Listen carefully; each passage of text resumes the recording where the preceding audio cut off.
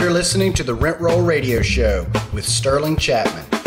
Hey, Rent Roll Radio listeners, as always, I'm your host, Sterling Chapman. Today, we are joined by Bill Ham, who's the COO of Broadwell Company.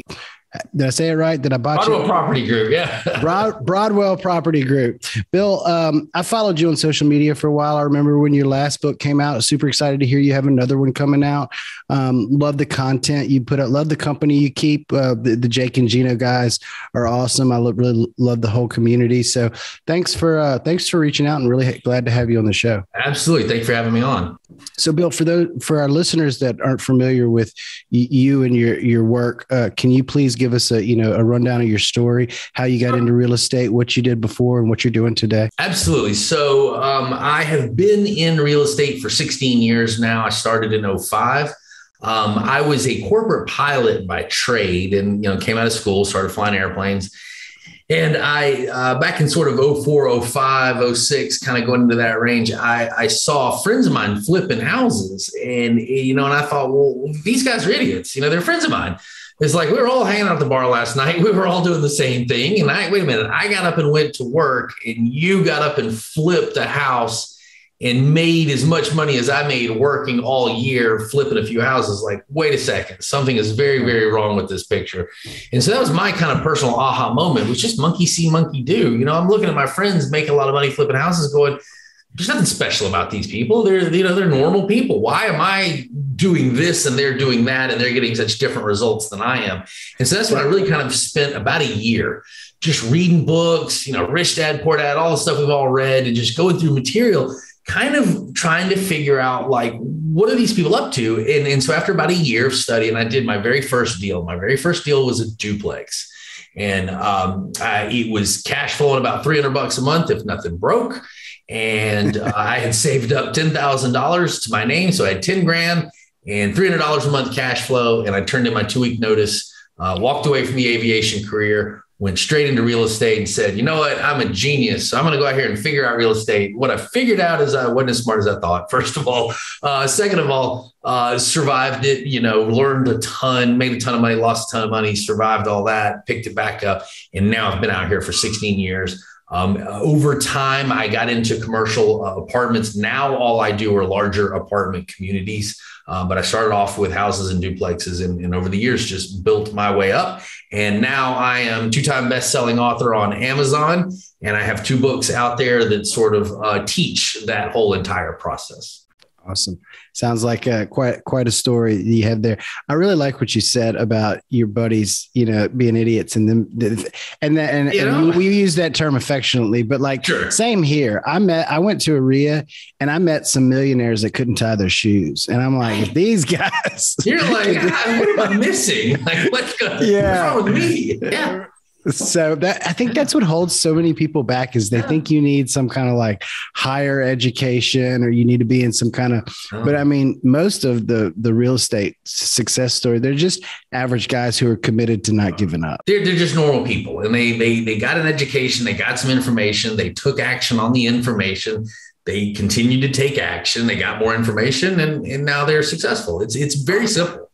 So it really is. I'm curious about this part of your story, because it's, a lot of the times I use just this platform as an excuse to ask really smart guys their opinion because of personal situations I'm going through. Right? So, I have a bunch of single family houses and a bunch of duplexes, and we just started putting together some larger complexes. Good. And I find a lot of people in the space, in the large apartment space, kind of look down their nose. Like, I used to do single families, but I don't do those anymore. With me, I'm like, man, every time one lands in my lap, it's like 50 grand in equity and a couple hundred month cash flow. Why would I stop doing that? Totally agree. And I've been saying that for years, but now I'm to the point where like, I'm like, my bandwidth is just spread thin. So when I want to like whittle down the focuses of my life, you know what I mean? Because I feel like I'm doing 10 different things kind of half-ass, where I could do 2 really well. And so what did that transition look like for you? Did you sell off all your you see some of these guys sell off every single family house they have. Other ones just kind of let it sit and bake in the background. And if you sold it off the whole portfolio, why did you choose to do that? Did you need the capital to go into these bigger properties, or what was your reasoning behind a lot of answers in there. Yeah, definitely. So one, I did wind up, after holding on to those houses for about 10 years, wind up selling off. Yes. So Did I sell off immediately? No. Did I eventually? Yes. I am big into market cycles, and that's something that I teach a lot about in these books is market cycles, understanding where we're at in an economic cycle, in a real estate cycle, and where we believe we're going. And so I bought these properties a long time ago, and I waited for a better market and able to sell. So I waited for the values to go up. Now, these properties, these houses were bought in Macon, Georgia. That's where I'm from, Macon, Macon, Georgia. And that's kind of a relatively depressed market. It's not an economically strong area. Sure. So I bought these houses back in 2005, 6, 7, 8, 9. And I thought back then, okay, we're super smart, right? We're buying these houses for $25,000, $30,000 in foreclosure, renting them out for $500-$600, making good cash flow. But 3 years ago, back in 2002, 2003, 2004, man, these were $80,000 houses, and we're buying them today for $20,000, $25,000. When my friends and I are high-fiving each other, we're geniuses. Well, the properties went on down to about $5,000 to $7,000 in value. And they hung there for a while. And then eventually they creeped back up to $25,000, $30,000. And I sold off in the end. So yes, they cash flowed. Yes, we made money. But, what I want people to understand is that properties do always go up in value. Question is, are you going to live long enough? Right. So right. Yes, I agree. Real estate always goes up in value in a long-term window, but in a short term, don't think that property values can't decline. Yes, they can. I'm living proof that they can. And so that's why I'm really big on teaching market cycles and knowing how real estate ebbs and flows and how values move based on certain things in the market. And that's what I talk a lot about in these books. So the idea was I needed to wait until the next buyer cycle or seller cycle to be able to sell these properties off. And that's why I held on to them instead of just dumping them early on. But yes, I did ultimately wind up getting into larger commercial. I don't buy houses anymore, but I completely agree with some of your first questions. If something's making money, why would you stop doing that to go over here and do something different? You shouldn't. I have people ask me this question all the time. I'm making a killing flipping houses, but I want to go buy apartments. Why? I mean, you're telling me that you're making great money and you want to stop making great money to go maybe make money over here. No. If you're making money, keep doing it. Now, if you want to add another model, if you want to go to the next level, fine. But, then we get into what you're talking about, Sterling, which is opportunity cost. And you can get spread too thin. So now what you have to do is kind of back up and say, what do I want to do every day? What asset class do I want to live in? And am I making enough money in that asset class? If you're buying and flipping houses and making a good living and you enjoy it, keep doing it. If you say, yeah, but I'm getting tired of the transactions, I'm getting tired of living paycheck to paycheck or house to house, I want to build more of a portfolio. Okay, now you probably want to start moving towards commercial because now we're getting into what we call economy of scale. And you lack that in houses. For sure. To clarify, I don't sell any of my house. I've never sold a house. And that was my question. When I transitioned full-time to commercial, is there an argument? No reason to sell them, right? Just let them sit there and bake. So absolutely. I have two questions. One is my second question, and it's because you brought up your expertise in market cycles and in the crazy market environment right now. I want to spend the next 30 minutes talking about that. Sure. But before we get there, I'm curious what happened in Macon to do that to the property values. Lots of things. Well, one, you have to kind of understand that real estate and all assets are only valued by someone that wants to pay more than you paid. That's it. It's literally the greater fool theory of investing. If I buy it for one, I'm hoping there's a greater fool that'll buy it for two. And so why would values decline in that area? Because people's attitude about real estate in that area declined. Why did people's attitude decline in that area? Largely economics, job growth, population growth, things like that. That particular city was not doing very well economically speaking. We know when we went through 2008, going on up into probably 2012, that was kind of a tough area for real estate. So Macon, Middle Georgia was already a semi-economically depressed area. It wasn't hard for it to kind of go lower when the rest of the world went lower, and now it's back, it's doing fine. But again, it's all about the ebb and flow of economics and market cycles and understanding where you're at, where you're going. And most importantly, what's your exit strategy? See, that was something I never paid any attention to early on. I just buy it and thought, well, I'll just buy real estate and sit here forever. Yeah, but you need to have an exit strategy. Your exit strategy can be hold and operate. It can be, but you need to conceptualize what it is you're trying to do with this real estate so that you know when you've accomplished it. And people say, well, why would I ever sell real estate? Well, because sometimes somebody comes in and writes you a really big check and you make a lot of money doing it. And so they say, well, why won't I just hold real estate and hold on to it forever and let it cash flow? Because it gets old. Because it'll rot eventually, and the repairs and maintenance and the capital expense items will start to outpace the profit. And hopefully you've owned it long enough that you've had some great appreciation. So in your case, you have a bunch of houses. If they're not bothering you, the repairs and maintenance aren't bothering you, and the portfolio is not bothering you, keep it. I think holding real estate long-term is the best strategy. But you have to understand that these properties will become obsolescent at a point in time. And the business model may turn into where you're now having to roll more money back into the building than you are really pulling out cash flow. That's when you want to kind of, sell that asset, upgrade to a better portfolio. But that would be my short answer. Awesome. So now I want to pivot to the market cycle. So do you have a general thesis or a general, 5-minute overview of the cyclical nature of real estate and I guess an elevator pitch to summarize the topic to our market cycles follow the business market cycles, and you can Google that if you're listening to this. Probably the quickest thing to do is Google business market cycles. You basically have a handful of cycles, and so just imagine a wavy line, a sine cosine wavy line. So as we're going up the hill, up the market, that's the market getting better and better. Prices are going up, economy's getting better, real estate's getting better. That's what we call our expansion window. I believe we have been in an expansion cycle over the last 7 years. All right. Then we go into a peak cycle. That's sort of the top of the hill, right? That kind of levels off for a while. We run in that peak cycle. Then we go into a recession cycle. And I'm using the word recession. I don't mean that in the sense of an economic GDP technical definition of recession. I'm talking about a real estate recession. So that's where we kind of interest rates tend to rise, values kind of cool off. That's good. Then we go into a trough cycle. That's the bottom of the market. And you go along there for a while, and then we go back into an expansion cycle again. So it's a rise, level off, decline, level off, rise, level off. That's roughly the 10,000 foot view of a market cycle. What I think really, really occurs when we're discussing like prices and things like that is that the prices rise up, level off for a while, decline slightly, level off for a while, and then rise up heavily again, giving the overall perception of left to right, real estate always appreciates. The line always goes up and to the right. Yes, I agree, over a 50-year window, a 100-year window, a long window. But when we zero into a 10-year window, a 5-year window, you may see micro slides up and down. And that has to do with location, neighborhood, area, property, the city, the nation, things of that nature. So that's kind of roughly market cycles.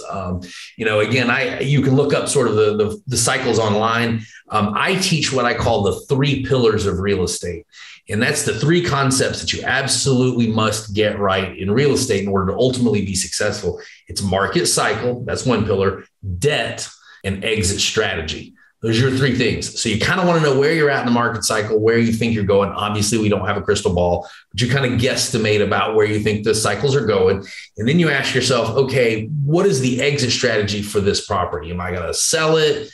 Fix and flip, refinance? Like, what am I doing here? When is that going to come due? So if I'm buying something, I'm going to fix it and I'm going to refinance it in 2 years. Fine. But I need to look at the market and say, well, what do I believe interest rates are going to do in 2 years? What do I believe the market's going to be in 2 years? So that's your exit strategy. You overlay that on your market cycle. And then third, you've got to get the right loan that fits that. So for example, I see people making this kind of mistake. Hey, I'm going to buy this property, renovate it, and I'm going to refinance it in 2 years. and pull out all of my cash. But today I'm going to go get a 10-year Fannie Mae fixed note so that I can refi and pull all my money out in 2 years. No, you're not. No, you are not, because that Fannie Mae loan comes with a huge prepayment penalty. You're not going to refinance out of that deal in 2 years without giving up all your profit and prepayment. So right concept, right exit strategy, wrong debt. See, so if you want that exit strategy, you better go over to community bank. You better go get a bridge loan, get something that's easy to exit. If your business model, more like yourself, is hold and operate long-term, yeah, Fannie Mae, Freddie Mac, agency debt, great for that. Not so great for a quick exit. So it's all about timing those three concepts together. And that's why I call those the three pillars of real estate. Awesome. So how do the different asset classes relate to one another in these market cycles? So, a 2008 type recession is obviously detrimental for, houses in the country club. How might that affect an affordable housing complex in Knoxville? Yeah, good question. Different ways. Are we talking strictly apartments? Are we talking all asset classes like hotels, storage, apartments? So it's all kind of largely moves together based on the availability of lending. So that's kind of the most 10,000 foot answer I can give you is look at your debt. And as interest rates go up and as lenders start lending less, you will typically see prices decline across all asset classes. Now, storage and multifamily and hotels and houses, they all move cyclically different.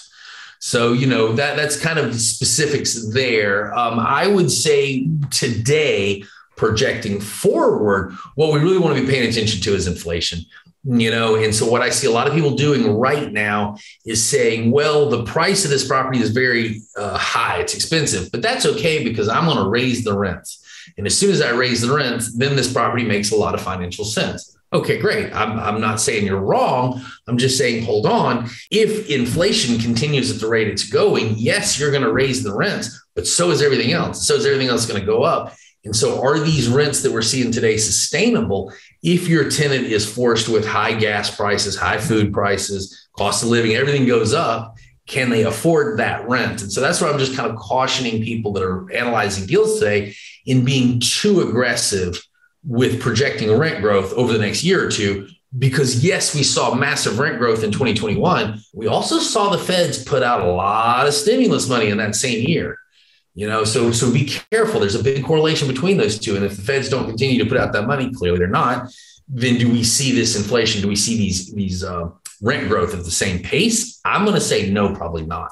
So I would be very careful about over speculating about rent growth. And that's what's going to affect, I think, our asset classes more than anything going forward. But again, that's one man's opinion. So on the topic of inflation, because it is a very, very hot topic at the moment, and I'm still dumbfounded by all the folks who act surprised that it's here, right? Because agreed. Yeah, hello. I remember March of 2020 when they started printing money. I was like, oh, this is going to cause massive inflation.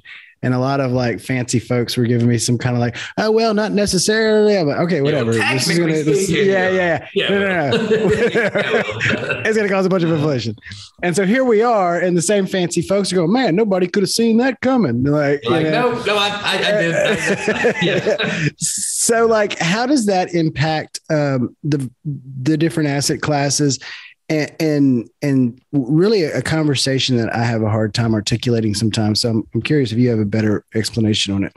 And my opinion is that the inflation is better for the real estate than it is for, like, say, the stock market. I would agree. Yeah. Yes. I think holding real estate long-term forever is the best business model. Now I have to look at the assets going to get older, but yes, I agree that inflation will be good for those that own assets and want to sell because it's going to keep the prices up. Agreed. The real question here that I think we need to be asking is, are we going to see cap rates continue to decline? So what we've seen right now is people buying real estate so aggressively that they're willing at each sale to accept lower and lower and lower returns. So are we going to continue to see the returns declining like we've been seeing? I think that's the question we need to be asking. And I think the answer is probably not. So yes, I believe inflation is going to hold steady the price and maybe even keep the prices moving up. That's fine. But if the rents don't go up in lockstep with that pricing, then the returns, the cash flow is just steadily on the decline. And that's where I'm kind of asking people, it's like, I don't know that's going to, I don't know how that's going to last. I kind of like to ask the question, and I can ask you, Sterling, do you own any stocks? I ask students and people all around, do you have to own any stocks, any kind of stock, Sure. Okay. Does that stock, do you own any stocks that don't produce dividends?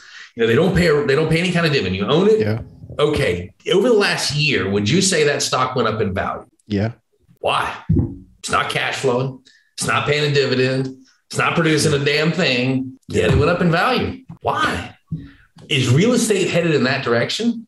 Are we saying that we are going to buy and sell real estate and it's always going to go up in value with no cash flow? See, I don't know that I'm completely buying into that concept right there. Yeah. But if we continue to look at the trends in the market, and if prices continue to go up and the rents don't go up along with the prices, then that's exactly what we're saying. That we're all going to just sit around and buy and sell real estate with no cash flow. And I'm not buying that. So somewhere something's got to give. Correct me if I'm not, it's been a long day, so I might be making a conceptual hiccup here. But if inflation goes up and the rents keep increasing, right, we're going to drive NOI up. Correct. Will that not continue to drive the price up even without changing the cap rate? It will hold. It could. Yeah. So if the price goes up and the rent goes up, the cap rate will stay right where it is.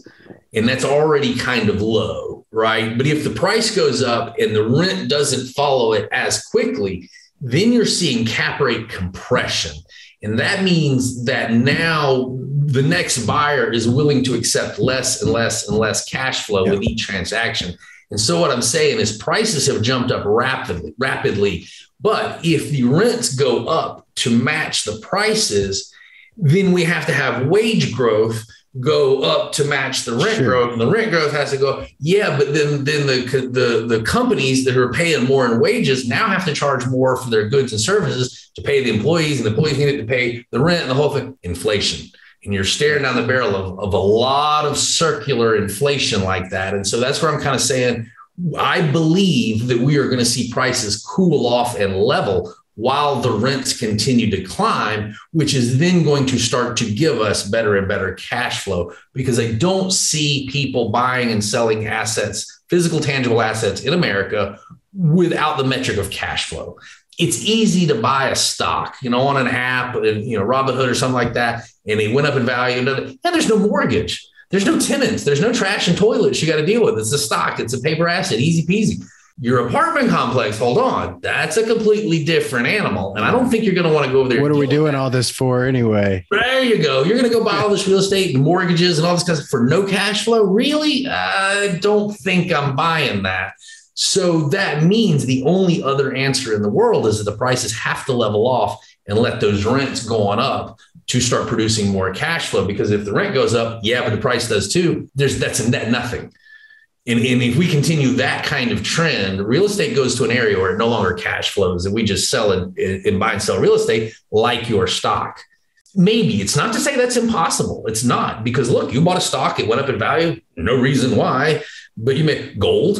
Gold doesn't produce cash flow, goes up in value. Land doesn't produce, goes up in value. So I'm not saying there's no model where this occurs. It certainly is.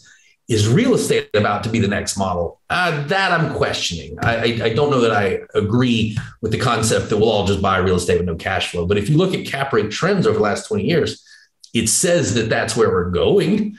And so I disagree. So I think what we're really about to see is a shift in the market, another down cycle, which is why I brought out the book Creative Cash, because when lenders stop lending as much, then you're going to need other techniques to get these deals funded, especially older buildings that have deferred maintenance. When your lender says, sure, we'll do that building for you, you've just got to put up $1 million in escrow because the plumbing's no good, the roofs are no good. That hurts numbers.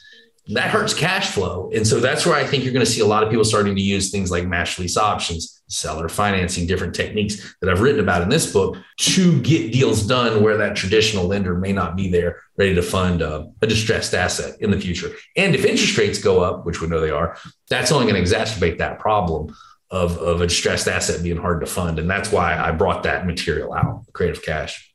Awesome. Love it. And that's how I bought most of my early properties, was all seller financing and different creative strategies. So I love the topic. Tell us about your second book. Second book is Real Estate Raw, and that's this one. And this actually launched yesterday, and we've hit #1 bestseller on the Amazon for the Kindle version. So Real Estate Raw, and there's also the website realestateraw.com. You can go. But the book here is a step-by-step instruction on how to build a real estate portfolio, start to finish. So I wrote the Real Estate Raw book, assuming like you've never heard about real estate. You can't even spell real estate. Then this book is for you. You know, it starts step 1, choose a market. Step 2, we're going to get deal flow from the market. We're going to learn how to analyze deals. We're going to learn how to talk to realtors. Then we're going to learn structuring, funding, lending, all of that. All of that is in the Real Estate Raw book. That's your instruction manual on how to build a portfolio. Creative Cash is how to use creative financing to fund the concepts in Real Estate Raw. So both of them together are kind of a total package. You have how to do it in Real Estate Raw, and you have how to get it funded with creativity in Creative Cash. And both of them together, pretty powerful set of data. And it's what I think people are going to use to go out and really build their portfolios over the next few years. Awesome. Looking forward to checking them both out. What is next for you, Bill? How are you preparing for this potential softening? Well, I've sold a lot of real estate. So, I wish I had more to sell. So I've been in that seller over the last couple of years, last year, done really well in the sales, made great money. Yes. So we're in a good cash position. I'm sticking to my guns on underwriting. So I know what a good deal is. I'm very active. I look for deals every day, but I'm not chasing deals. So I still have my model. And if I find what I like, I buy it. If I don't, I kind of go play golf or do something else, but I don't chase deals. Right. And so I'm kind of waiting for that market to shift. I'm not doing as many transactions at the moment because the market's a little inflated. But next for me is working on the education, which is a form of networking for me. These books are a form of networking, credibility.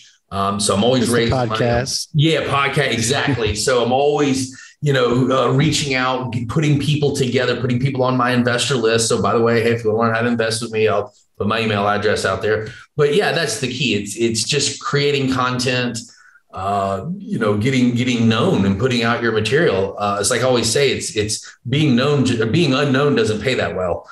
So I'm just out working on my network, doing shows like yours and creating content and just getting my brand going. But that's kind of what I've been working on. It's a function of raising money is what it really is. Sure. Absolutely. And you kind of touched on a topic that I like to talk about a lot. And it's that, when there's deals in the market, there's typically no money. And when there's money in the market, there's typically no deals. Right. So I have friends that are just starting out, they're the guy who needs to read Real Estate Raw, and they go and they're like, well, I have all this equity in my house. I'm like, pull it out. And they're like, well, but I'm going to be paying interest in the meantime while I don't have a deal. I'm like, pull it out right now. Because when it comes time that like real estate's on sale, they're not going to give it to you. You're not going to be able to access it when you need it. Like, go pay the $50 a month interest and like in the meantime. Have access to it. Yeah, absolutely. Yeah. And when a deal comes, and to your point, when a hot deal comes along, it doesn't stick around long. It's not waiting around, to be asked out on the date. It's gone. A good deal comes and goes. And you better be ready. You better have the cash and you better jump on it, because a good deal is not going to sit around waiting for you to refinance this and then maybe buy this. Yeah. No, I'll buy it. You'll buy it. Somebody will buy it, So right. Yeah, you got to be ready. You got to be ready to take action. And that's kind of what I've got more of a cash position, kind of, waiting to go into a different market cycle. And so I'm recommending everybody right now really focus on networking, maybe getting your equity teams together, maybe like you're saying, get hold of liquidity and get ready for an upcoming shift in the market. I mean, I've been waiting for it for years. Yeah. It is coming. No, it is coming. I will say this as a counterpoint to our conversation, which I'm on the same page with you as, but when I started investing in real estate 4 years ago, they told me it was about to crash and that I should wait for the crash. So if I'd still be waiting, I wouldn't have any of the stuff I have. Right. Totally agree. Don't wait. Because people ask me that all the time. And if your listeners are thinking the same question, like, well, gosh, if things are going to do this or that, shouldn't I just wait?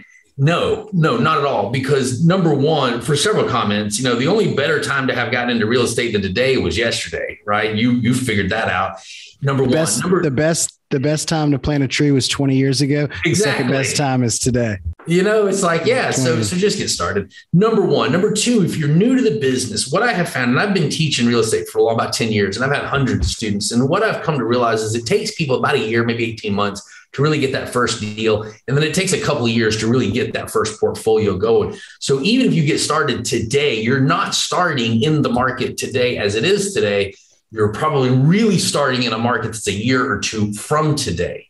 And so if you believe a year or two from today is a better time to buy, or maybe a better time to buy, there's no better time to get started than today, because you want to get your team together, your information, and go into that down cycle with momentum.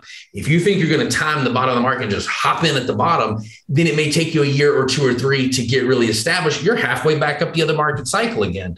So it's like now is the best time, because you can get in and we can really build our teams on that down cycle or in the level off cycle. I don't think we're headed for any kind of major crash. Let me be real clear. I don't think we're going back through 2008 and the whole world's going to fall apart. I don't think that's going to occur, but I do think we're going to have a cooling off window. And so that's where you want to be reading books like mine, get your creative financing techniques together, learn how to do all that kind of stuff, and then learn how to find these types of deals and sellers. It's all about the seller. So you're really after a certain type of seller. Get ready. And I think you're going to be in a real good position. Awesome. So real quick, I want to hop to our radio round. It's just 3 quick questions for our listeners. The first one is, what's your favorite book that you didn't write? That's an easy question. Well, I got it. Well, there's 2. Got it right here in my book. Machiavelli, the Prince. Okay. Right here on my desk. Keep it on the desk. And the second one is Sun Tzu's Art of War. So can't make that. I didn't know you were going to ask that question, but I literally keep these 2 on my desk at all times. So I'd probably answer that in a 2-prong. Those are probably 2 of my favorite books that I think people that are in business should know and understand. These 2 gentlemen didn't write these books about business, but if you have a business mind and you can really understand these books from a business concept, tremendously valuable. If you read The Prince in high school or something like that, forget it. Go back and reread it again with your adult mind. And if you haven't, I strongly recommend you read it now. Absolutely. Yeah. I revisited it a couple of years ago. You got it. Yeah. Because you can't make sense of it in high school. That's what I said. It was almost stupid to tell us to read that in high school. It was like, you didn't care to read this. You're like, yeah, whatever. Now there's a reason for it. I'd recommend it for sure. Absolutely. What's your favorite quote? Favorite quote? I'd probably have to I'll go with Nike. Just do it. Just do it. Because I hate that they coined that, because I say it all the time. It's just like, just do it. You know what I mean? Stop thinking. Stop worrying about it. Just get started. Go do it. And I would even say that to somebody who may have been listening to some of the stuff that we're talking about.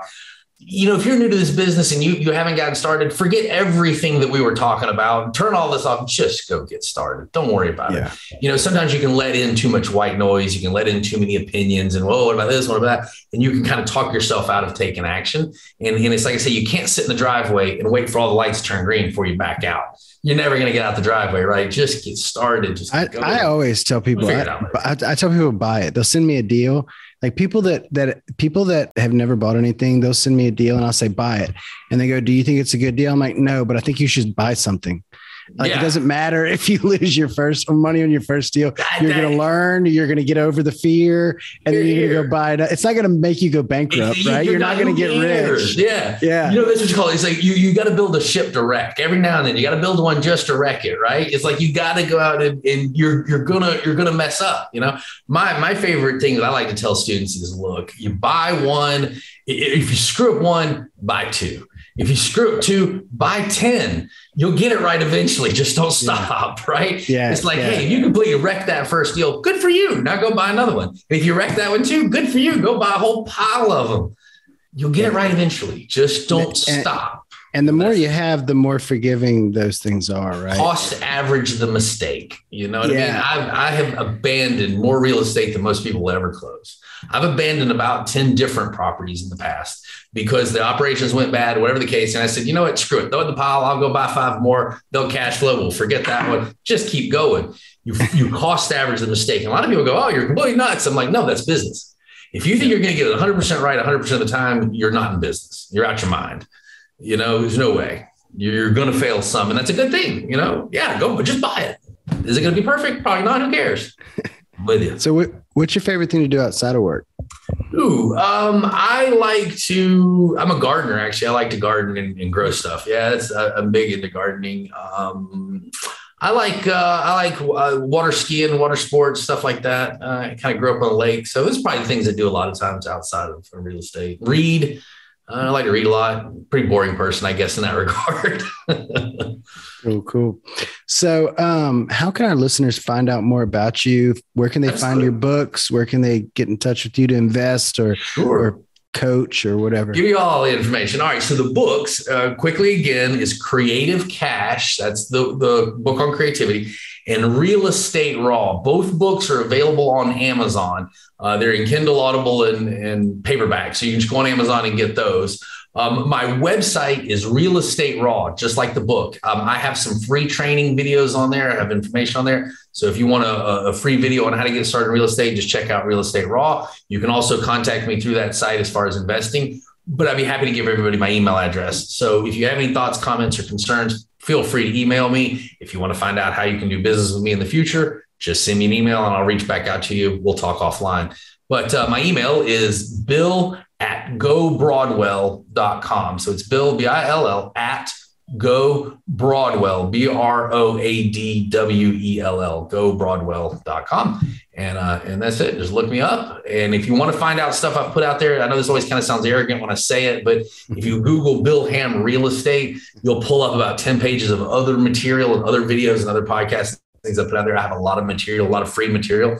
So if you're really looking to get started in real estate, just give me a search. I can't wait till I can tell people to Google me. That doesn't sound like such a jerk thing to say. I hate actually saying if you Google Sterling Chapman, you'll find a college basketball player, and it's okay. Yeah, hold on. Great point. If you Google just Bill Ham, you actually find the old guy from ZZ Top. You old enough to remember ZZ Top? He got the beard and he's spinning. So Bill Ham was one of the guys that had the long beard in ZZ Top. He's a little bit more famous than I am. So if you just Google Bill Ham, you'll pull him up. You'll find me a page or two down. But if you put real estate, I should have said that. If you put real estate behind my name, then you'll pull up everything then. Yeah. So I'm not this 90-year-old guy from ZZ Top with the beard. That's not me. That is Bill Ham. Spelled the exact same way too. So I'm trying to outrank that guy. I got a little ways to go. Nice. We'll get it. Awesome. Well, Bill, I really appreciate having you on. I really enjoyed chatting, and definitely look forward to checking out your books and keeping up with you on your journey. Cool. Appreciate it, man. Thanks a lot. Thanks for tuning in to the Rent Roll Radio Show, brought to you by Crestworth Capital. We hope you enjoyed the show, and if you did, please hit the subscribe button and leave us a rating and review. You can also visit us at crestworthcapital.com or rentrollradio.com, or follow us on Facebook at Rentroll Radio or at Crestworth Capital. If you would like to reach us, feel free to shoot us an email at info@rentrollradio.com or sterling@crestworthcapital.com. We hope you come back next week to join us on some more of our journey. Until then, happy investing.